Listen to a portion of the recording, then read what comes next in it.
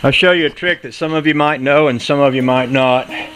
When you're trying to put a bolt, thread a bolt into something that's been threaded but it's not going, it's old, it's rusty, it's clogged up, it's crapped up, you can get out a tap and die set and cut a set of threads down in there, or you can take a bolt that you know that fits and cut a groove in it like that, which is what I did with this grinding wheel, holding it with these pair of vice grips.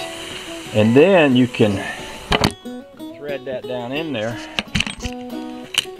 and that groove will kind of that little notch kind of recuts the threads. You want to do this gently because obviously you don't want to screw something down in there and break it off. And what I've been doing is working this in, taking it back out, working it back in, taking it back out. Every time I take it out, I clean that groove out. So I'm cleaning that stuff because it'll collect dirt and crud and stuff in those threads.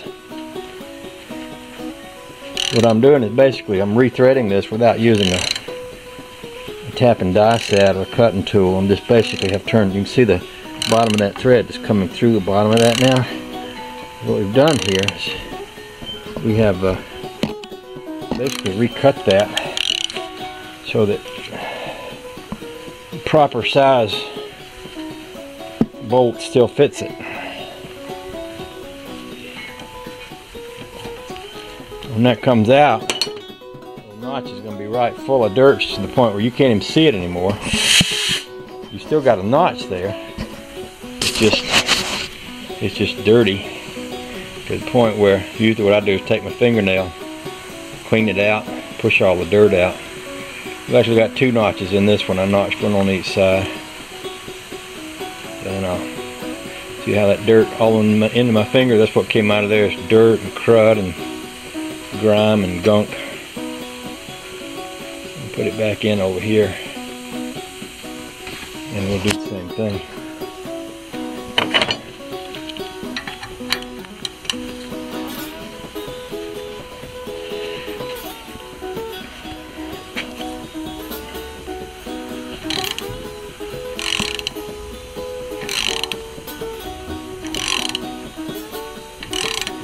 You can see that thread just coming through the bottom of that, so I've actually gone all the way through that now.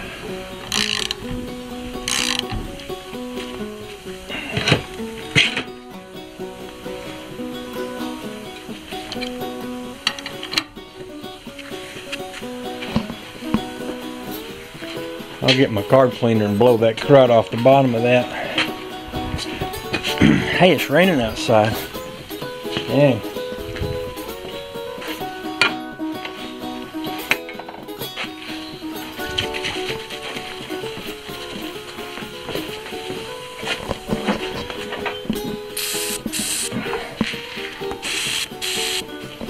Oh, spray upside down.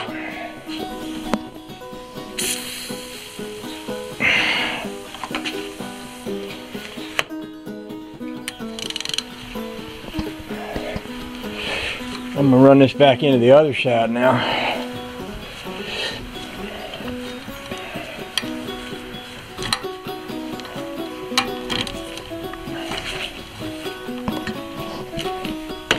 And I'll do the same thing. I'll take and knock the grime threads. If I can do it with this.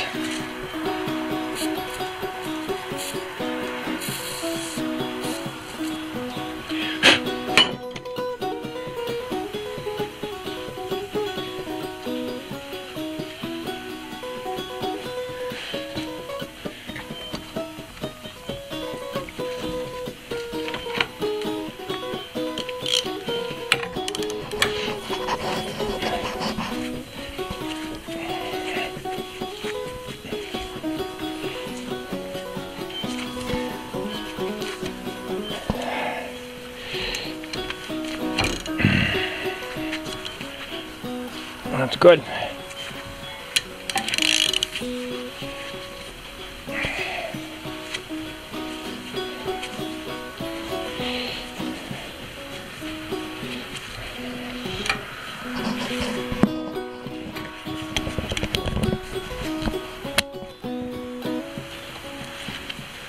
Now that manifold's ready to go back on there.